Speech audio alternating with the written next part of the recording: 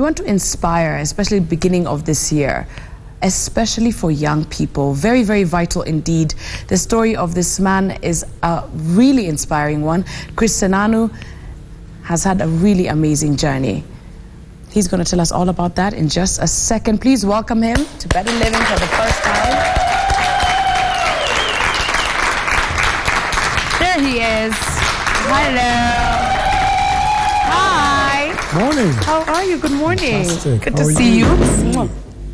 Ooh, sorry about that. Please have a seat. How are you doing? Very good. Excellent. It's good to have you on the show for the first time. I've actually wanted to interview you for a really long time. And I think, you know, when I called him and I told him, you know, Kris, we want to interview on Thursday. And he said, Kopi, what's the theme? I said, we restore smiles on Thursday. Perfect person. Perfect first guest, because you're always smiling. Yes. How are you? Fantastic. How is 2017 for you so far? I'm loving it. Yeah? I'm loving it. Right. Kris, your story, I think a lot of people have seen you in different platforms, on different print and on TV, but your story is a really interesting one. As a young man, tell us from Ghana, how did your journey start? Well, this part of my life, I'll say this journey was, I arrived in Kenya in '92. My dad used to be a lecturer in Moore University, and I came for holiday. So sometimes I say I'm still on holiday 24 years later, but I came to just spend some time with the family on my way to the US for college. And it was so cold in Eldoret that my knees had a little bit of an issue there with arthritis. And so my dad felt, if you go to the States right now, you'll end up freezing, because I was going to North Carolina. So yeah, we decided why not stay another six months, go in the spring. And during that period, I applied for colleges and I got into USIU. Wow. And that was it. I started. Kris, you're Kenyan. I'm Kenyan. You're Kenyan. Yeah, yeah. I think you are more Kenyan than a lot of Kenyans, especially those that live outside of this country. What are some of the things that you love about being Kenyan and sort of an outsider? I love the work ethic. Yeah. We're very hardworking, we're very persistent, we're very determined. And I think this is a place, Kenya is America on the African continent. Yeah. If you work hard, you can get to wherever you want to. That's pretty much, you put your mind on it and your focus. So I think there's a lot of opportunity. And I love the fact that, I mean, there's always progress. I think despite everything happening around us, there's progress. And that's important. Absolutely. Looking at your story over the last couple of years, very key to note that you are always reinventing.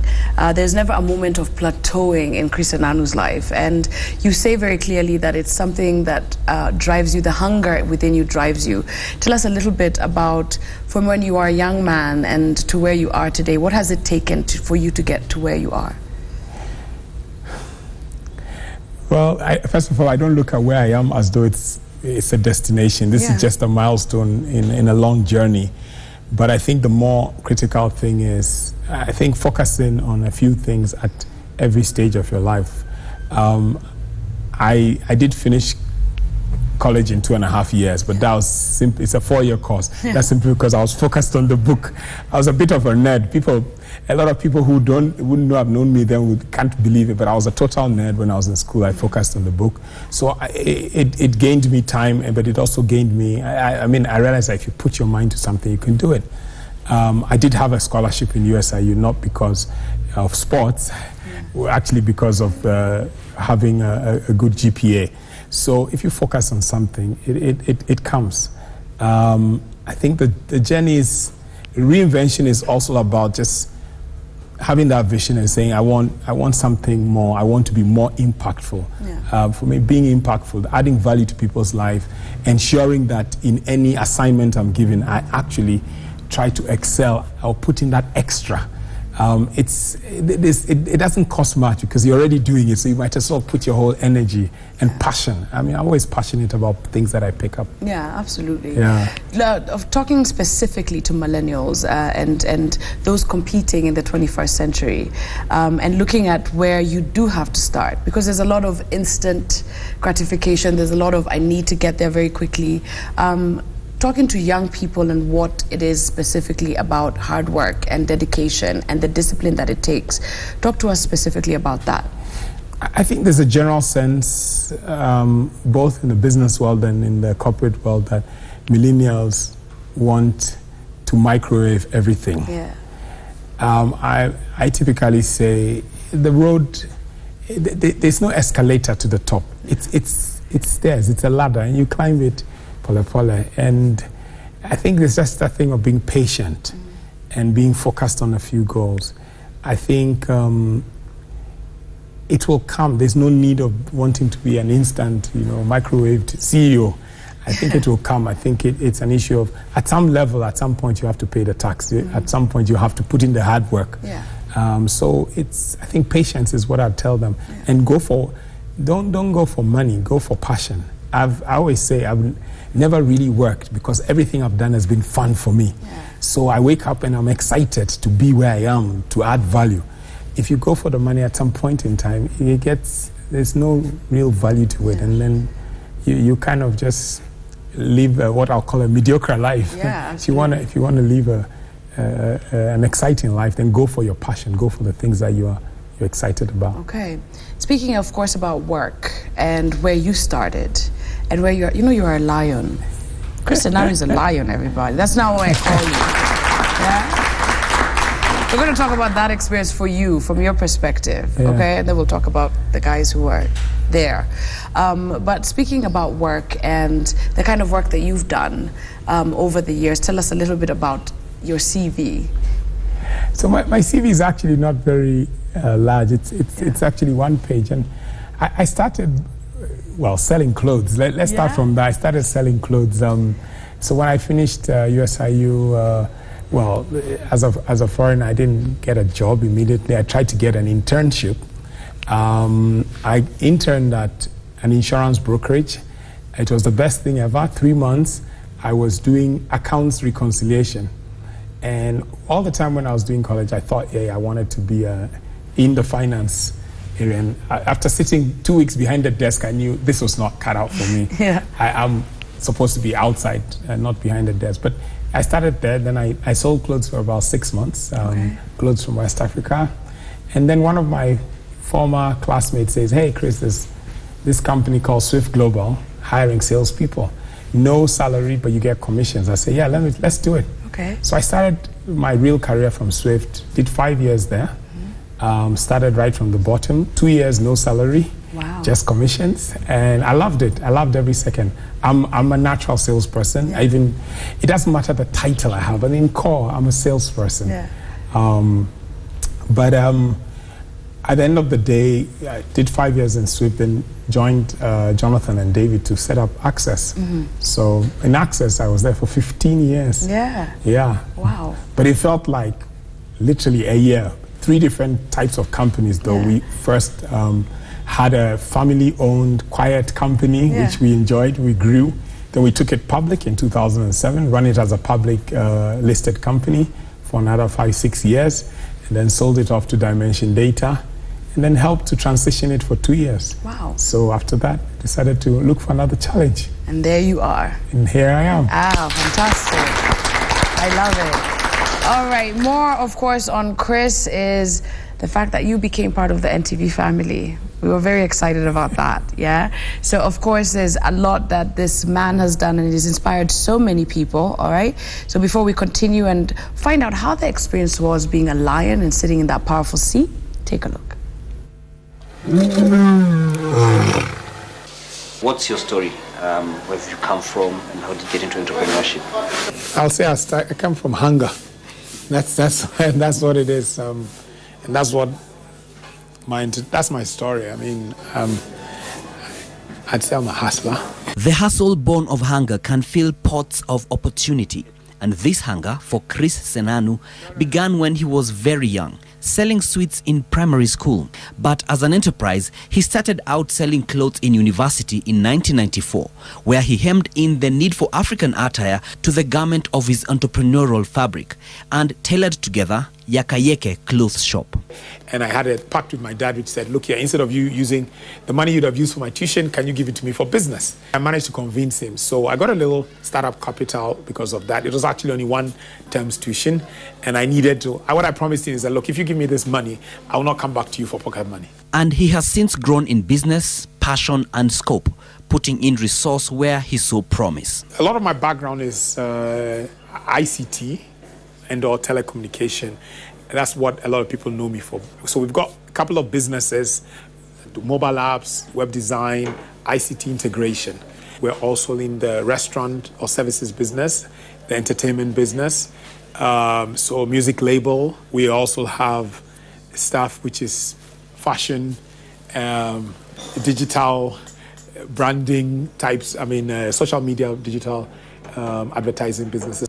You will sometimes find him at one of his restaurants, meeting the managers of some of his businesses, bringing feedback, ideas and direction on the table. Though he says he's not sporty, he is an outdoors guy, a 4x4 enthusiast. I'm a founder of Bundu Rovers Club. The car I drive is 86 Range Rover, and that's what I love, because that's a real car. It's got a gear, that you stick shift. This cocktail of a profile has earned him a seat on the panel of The Lion's Den, a reality show that begins in September on NTV in collaboration with KCB Bank. What kind of a lion do you think you're going to be? I am a very quiet person. I'm an observer. But typically when I roar, I roar. This lion is ready to take risks. This lion is ready to work with entrepreneurs. This lion is interested in impact. This lion is ready to roar. See you on the Lions Den. See you on the Lions Den. The Lions are coming. Dan Mwangi, NTV.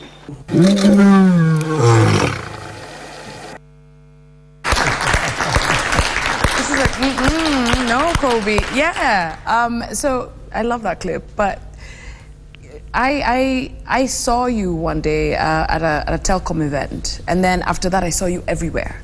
I don't know how that happened. I feel, that you were sort of, behind the scenes a lot, and then all of a sudden just thrust into the limelight. Tell me about that, because you became Gentleman to Watch, Best Dressed, getting all these great awards on magazine covers. Amazing. And then you became a lion, which we love, right? So tell me a little bit about that. I think a lot of people probably typically have to choose between being career-oriented and or doing business. And for me, years ago, I've always believed in SMEs. I've always believed in small entrepreneurs. I think at some point I dreamt of being one myself. I don't look at myself as an entrepreneur. I look at myself always as an investor. So as I worked and earned commissions, because I'm a salesman, I used to like to invest in small business or invest in people.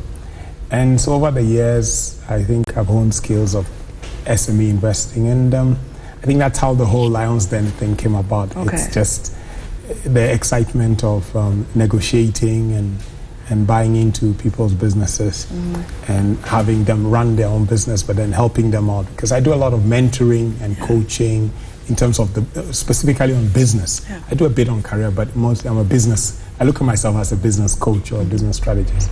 So that's how that came about. But yeah, I prefer to be quiet. I know, I can tell you, you want to be behind the scenes.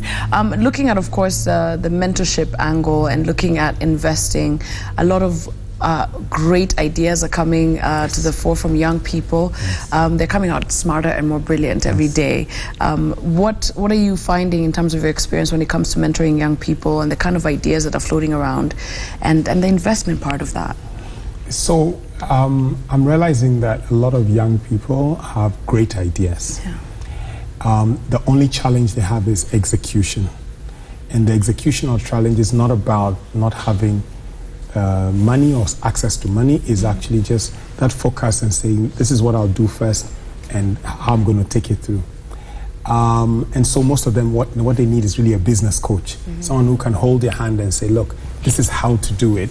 And it's good to make mistakes. I think sometimes they're also scared of making mistakes. So there's the analysis paralysis. So you're thinking as opposed to starting. Yeah. Sometimes it's just about starting, make the mistake, and come back again and try. Okay, yeah. So that has been exciting, being a business coach to some of them. The investing part is also exciting when you're doing the negotiation, but the hard work happens off camera. Yes. And that's the real work. Okay. And that's what actually grows the people, and that's what's impactful. Okay. On the show, some ideas really were very close to your heart. Some people just came on, wow, that smile just kept showing up every week. Tell us a little bit about some of the ideas that you would like to invest in, and in terms of encouraging young people of how to take an idea from just, an idea into bringing it to life. Well, the way to the last question is just start. Yeah. Just start, because a lot of people have ideas and sometimes they feel, let me keep it to myself, I don't want to tell somebody. Share the idea, bounce it off a couple of people, but start. Register the company, put your energy behind it, start. Yeah. I've tried to keep away from the technology space, but it just seems to be what attracts me. Yeah. So a lot of the technology, mobile app and web stuff companies were exciting for me on the Den. Two particular ones would be Big Brains, which was a gentleman. I just love the guy. I mean, he's just really bubbly. Really, you can see this guy has got some integrity, very professional. He had a system for primary school, or rather school education system, so that headmasters can log in, put in what's happening in the school, that the teachers can see, the parents can see. Very good system. Yeah. So working very hard with him. And then there's a gentleman of Mkura, especially it's election time. Yes. Who says, look, down the line in future, you can sit on your couch and just do your vote using your smartphone. We need to get that guy, we need to get that guy up and running ASAP. It will be wonderful, So yeah, those are two of the best ideas that I got from the Den. But then I was very passionate about the chocolate. Yes, I remember that episode. Yeah. Chocolate was a big one. I didn't get to invest there, but it was a good fight. Yeah, absolutely. All right. Chocolate fight, yeah. Yeah. Okay. So you're a family man. Yes. I've seen you on social media. Tell us a little bit about how you spend and how you balance everything, because you seem very business oriented, but tell us about the life-work balance. Well, first of all, I said there's no such thing as balance. Okay. I think we always think about 50-50. No, I think at different stages of your life, you have to prioritize different things. My kids are 8 and 9. Typically weekends, I like to play chess with them. So a typical Saturday is wake up, hang out with the kids a little bit. They have also a very busy social life, I must say. Okay. So if I don't get in with their program, I'm going to be out. But by evening, we'll sit down and share what happened in the week. Sundays, totally, fully for family. Play chess, play a lot of board games, a lot of just sitting down, chit-chatting. Okay. Yeah, that Easy, works. Yeah. All right. We're going to take a commercial break, but before we do, I'm going to play something called Quick Fire with you. Okay. I'm going to throw you some very quick questions. I'm not moving, okay? We're just going to sit here. A lot of people expect that I'm going to stand up. We're going to make you juggle. No. Very easy, okay? You ready? Ready. All right. Favorite food? Chapati. Favorite politician? Local or international? Both. Local. Peter Kenneth. Oh, okay. International? I hate to say it. Mugabe. Really? Oh my God. I thought you'd say Obama. Who doesn't like Mugabe quotes? I know, it's true. He 22 million people who can vote on M-Pesa. Yeah. Okay, so favorite beat to dance to or song? Oh, beats, I like any South African Kwaito. Okay. I'm a Kwaito I like person. that. Dijalo Meskeyo. All right. Favorite pastime? Reading. Reading. And chess, you've just said. Reading, chess, yeah, I'm a reader. Okay. I forget, the word has just gone out of my head. The thing that you like, what is the word? Pastime? No, not pastime. So I didn't want to say addiction.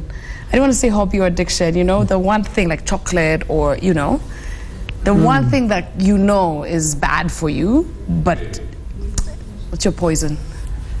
Whoa. Thank you, Jackson, my dear director, for that. Thank Poison. you. Yeah. So I'm lactose intolerant, but I like cheesecake. Do you? So that'll be my... That's it. You guys, have you gotten to know Kris Senanu? Yeah? All right. So we have an audience member who wants to ask you a question before we take a break. All right. Are you all set? Can we get the microphone down here, Benso? Yeah? I love it that we have people that we can interact with right here. Hi. How are you? Good morning. Are you having a great morning?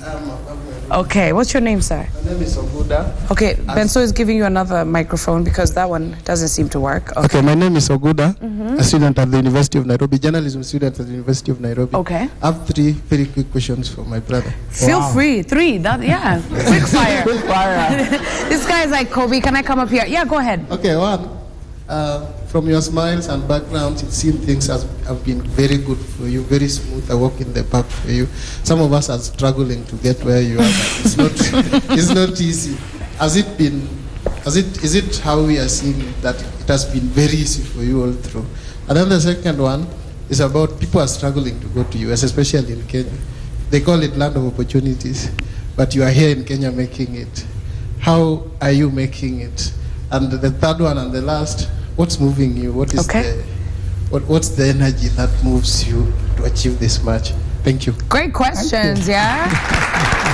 I'm going to bring you up here. You can sit with me for the next one, yeah? I like this guy. All right. Number one, no, it's not been easy. Because people only see the positive or what ends up happening well. In several cases, things, throughout my career and even investing in businesses, there's a lot of opportunities missed, or you get into business and it doesn't work out.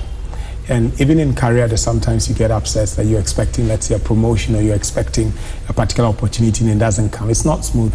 The issue is not what happens to you in life. The issue is how you deal with it. So I smile a lot, and it's not, this doesn't mean I don't have any hardship, but it's just because that's my attitude towards life. I've got to take it positively. And when things happen or don't happen the way I expect them, then I learn from them. It's an opportunity to improve. It's an opportunity to do it in a different way. So that's what I see. I think just the same way they say heaven is a place on earth, US or the land of opportunity, even Kenya is a land of opportunity. Last week, it's interesting you say that, because last week in church on Sunday, people were asked, where is it that you dreamt of going when you were a kid? Because a lot of people want to go to the US. And I said, Sudan. Why? Because I see a lot of opportunities in Sudan. So it depends. One person goes and says, if I go to Sudan, there's nobody wearing shoes. There's no opportunity to sell shoes. Somebody says, actually, there's nobody wearing shoes. There's a lot of opportunity to sell a lot of shoes. So it depends on your outlook on life. Sorry, what was the third question? The third question was the energy that drives you. Yeah. Ninja. Yeah. The energy comes from being hungry. When you wake up in the morning, you're hungry. No one tells you to go out to look for something to put in your stomach. So it depends on the hunger you wake up with. You know, if you wake up with a sense of entitlement, if you wake up, I'm going to sit, the food will come to me, the money will come to me, the opportunity will come to me. You're not going to be excited to go out and work hard. But if you wake up and you're hungry, you're hungry.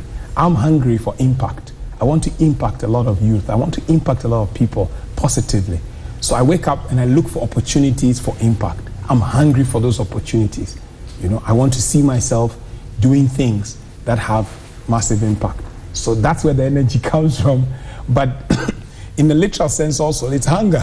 When you're hungry, you go for things. Yes, you do, everybody. Amazing. Give it up for Kris Senanu. You're very inspiring. We're going to have you back. Thank you. You're going to keep inspiring, especially young people. Thank you, Kobe. Absolutely. We wish you the very best. We hope your 2017 is better than every other year. All right? And please invite your kids here. Let's do a chess off. I play chess. Oh, you do? I do. I've been playing chess since I was, yeah, but thank you. My son is very good. He beats me a lot. Really? Yeah. Okay, thank you so much. Thank you.